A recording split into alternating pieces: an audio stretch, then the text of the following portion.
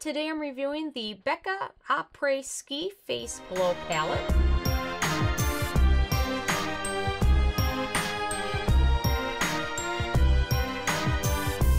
And really quick, I just want to say I purchased all these products with my own money, so you know you can trust my opinion is what I honestly believe. And if you want to help support the channel, click on the Amazon link below before you make your purchases. So this is a new face palette that Becca has put out. It's $54 for the full size, and you can definitely wait for the upcoming sales to purchase this. Anyway, this is just a new palette she's released. It's got beautiful packaging on it, and it is 6 different highlighters just for your face. The top 3 are, let's see, Blushed Copper, Opal, Rose Quartz, Winterberry, Bronzed Bondi, and Icicle. That's this one there. And these are, she's got some of these colors already out as highlighters, and some of these I haven't seen before as highlighters, but the copper one is one I always wanted as a highlighter separately.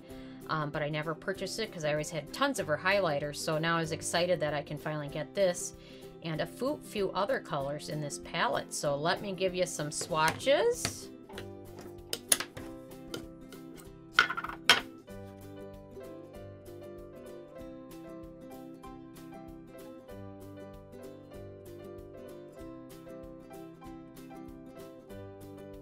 So this palette has a very nice combination of matte finishes and of course shimmery highlighter finishes. The blush is matte, and then she's got a bronzer, which is slightly shimmery matte, I would say. It's not like a highlighter with a lot of shine, but it definitely has a little bit of shimmer in there. And then Icicle is just my favorite. I'm just loving this.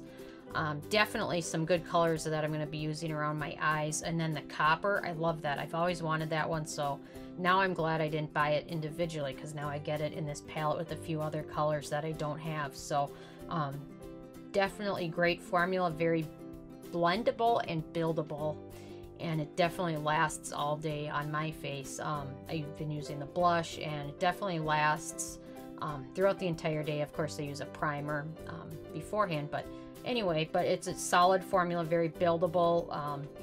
You know, the last few releases she had, I was kind of iffy on them. I just didn't think it had the same quality formula that I'm used to with the Becca brand.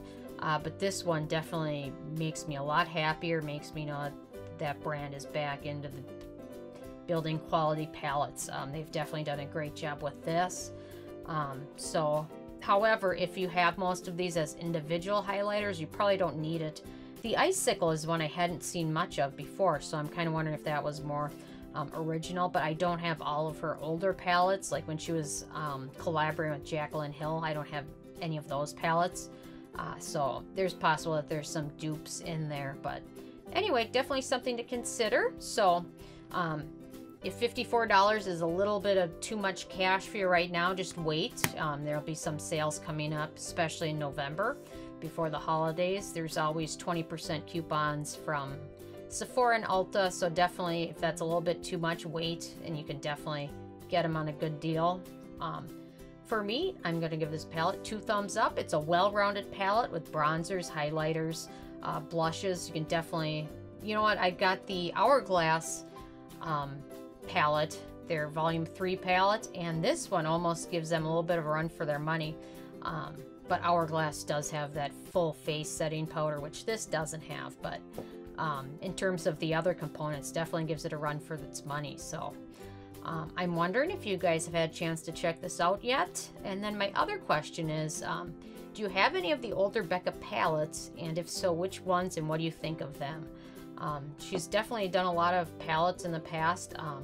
The ones, like I said, with Jaclyn Hill, I don't have any of those, but those ones look pretty good too. So I'm just kind of wondering if this one is similar to some of those or not. So leave me a comment. I love hearing from you guys, and also feel free to subscribe. I come out with at least one new review every day.